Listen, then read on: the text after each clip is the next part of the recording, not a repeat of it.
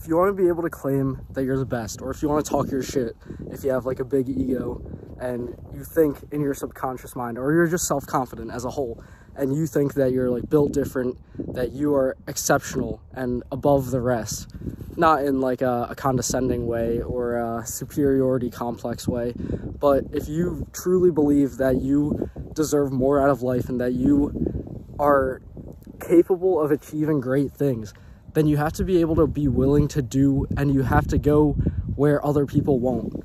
I'm out here, it's actually not too bad outside, it's like 35 degrees out, but there's literally, I just clocked in like 1.66 miles on my run today, and I just cranked out like 50 pull-ups, very slow but painful 50 pull-ups on this pull-up bar here in the freezing cold. And the only other person I saw out here was some guy who biked here to get some speed work in on the track.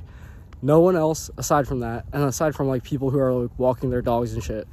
Most people aren't out here in the freezing cold and willing to be on their grind, right?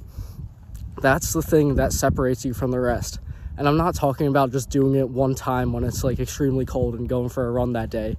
I'm talking about doing this on the daily, doing this consistently, if this is what you want out of life. If you want to be an exceptional athlete, then you have to be out here putting in the work.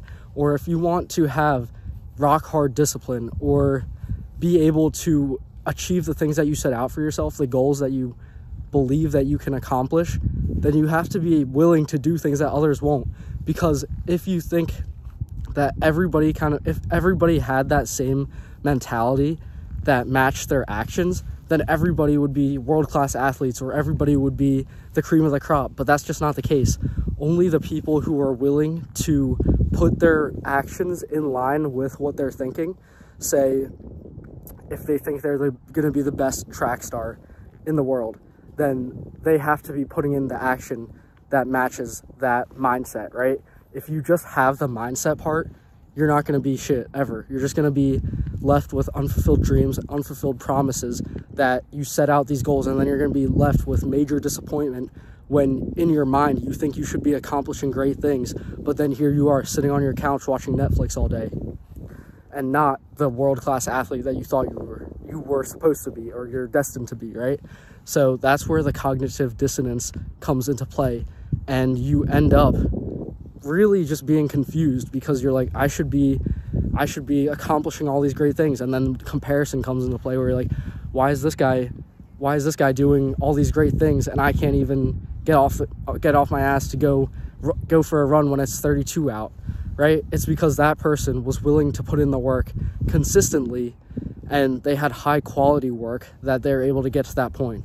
If you just go out, because I'm victim to this as well, and I'm definitely guilty of it, where I'm like, oh, I haven't exercised in like a week. This literally just happened on this break. I haven't exercised in a week, and we just got hit with the coldest snowstorm, right? I posted the video a couple days ago where it felt like -1 degrees outside, and I decided to go for a run. If I just happen to do that on one-off chance events, sure, I'm going places and doing things that most people aren't doing, because I didn't really see many people out when I was on that run. And I'm doing the uncommon and the difficult things, right? But it's not consistently, so I'm not building any substantial foundation. So even if I do those like one-off super intense workouts where it's fucking freezing outside, that's not going to make me a world-class athlete unless you do those types of things every single day. That's why I go to the gym at 6 a.m., right? Because most people aren't willing to go there, for one, and for two, because it's like nice and mostly empty there. I can like get machines and stuff, whereas in the middle of the day it's fucking packed as hell. So, you know, that's kind of the basis of the video, and the message for today is that in order to have the mindset and be able to talk your shit and actually have your reality and your real life line up with the things that you're thinking in your head, then you have to be willing to do and to go where other people won't. So that's going to be the video for today. Thanks for watching. I'll see you next time. Remember to stay on target.